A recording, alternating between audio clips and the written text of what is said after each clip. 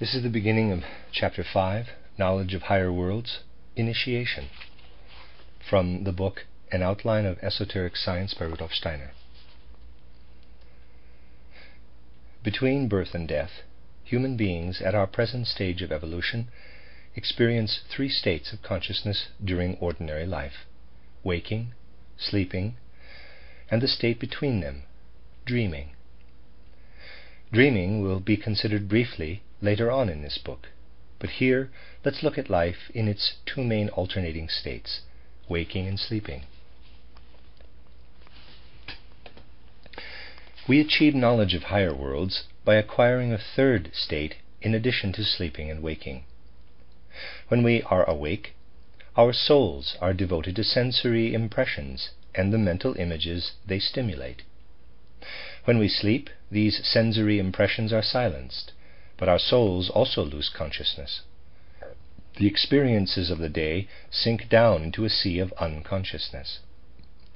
Now, let's imagine that the sleeping soul is capable of becoming conscious in spite of the fact that all sensory perceptions are excluded, as is otherwise the case in deep sleep, and that not even a memory of the day's experiences is present. In that case, would the soul find itself in a state of nothingness? Would it be unable to have any experiences at all? It is only possible to answer these questions if we can actually induce a state of consciousness similar to this, if the soul is actually able to experience something even in the total absence of current and remembered sensory impressions.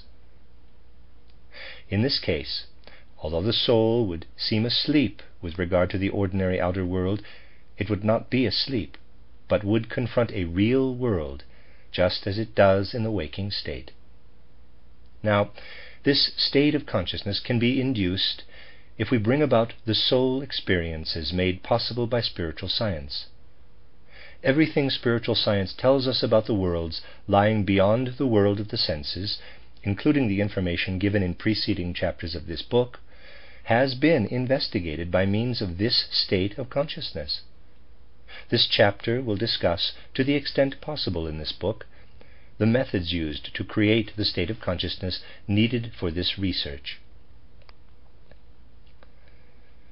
This state of consciousness is similar to sleep in only one respect, namely that it puts an end to all outer sense impressions and eliminates all the thoughts stimulated by these impressions. But although during sleep the soul does not have the strength to experience anything consciously, this other state of consciousness provides this strength, awakening a perceptive ability that only sensory impressions can arouse during our ordinary life. The soul's awakening to this higher state of consciousness can be called initiation. Initiation methods lead us out of our usual state of waking consciousness into a soul activity that makes use of spiritual instruments of observation. These instruments are already present in the soul in a seminal state, but they need to be developed. Now, it's possible for people to discover at a certain point in the course of their lives that these higher instruments have developed spontaneously, without any special preparation, and that a certain involuntary self-awakening has taken place. As a result, these people find that their essential nature is totally transformed, and that their soul experiences are infinitely enriched. They also find that no knowledge of the sensory world can possibly provide the bliss, the soul satisfaction and inner warmth that they now experience as a result of what is being disclosed to understanding that is not accessible to the physical eye, Iwai. Strength and certainty will flow into their will from a spiritual world. Such instances of self-initiation do occur, but they should not tempt us to believe that the only right thing to do is to wait for this to happen and do nothing to bring initiation about through appropriate training. Since self-initiation can come about without observing rules of any sort, it is not necessary to talk about it here, but what will be described is how training can develop the seminal organs of perception lying dormant in the soul. People who feel no particular urge to do something for the sake of their own development may easily say that human life stands under the guidance of spiritual powers, and that instead of intervening in this guidance, we should patiently await the moment when these powers find it right to disclose another world to our souls. These people may well feel that there is a certain presumptuousness or unjustified desire in wanting to interfere with wise spiritual guidance. People who think like this will change their minds only when one particular thought makes a strong impression on them. This thought is, quote, "This wise guidance has given me certain faculties, not so that they will remain unused, but so that I can put them to use.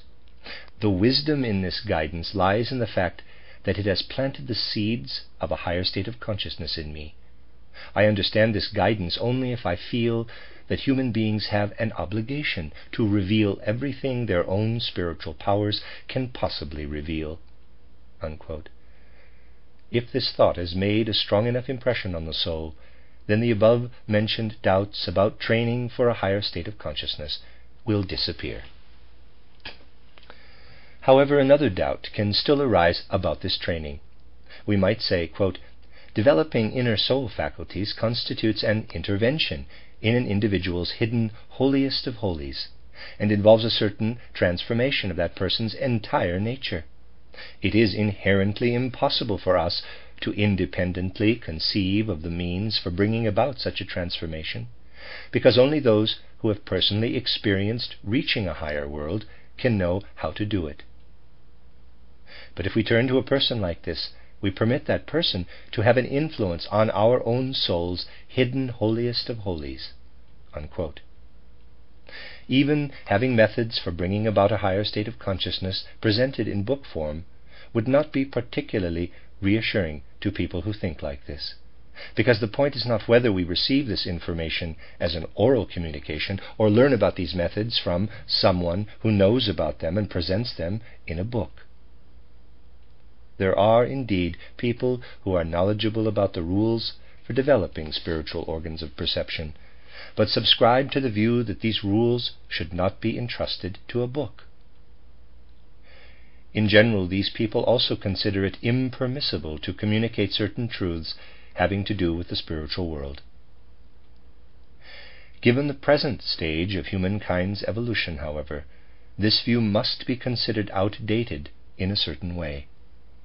It is true that we can go only so far in communicating the rules in question, but the information that can be provided leads far enough so that those who apply it to their own souls will reach a point in the development of their knowledge where they will then be able to discover the rest of the way. Only personal previous experience on the path to spiritual knowledge can give us the right idea about how this path then leads on.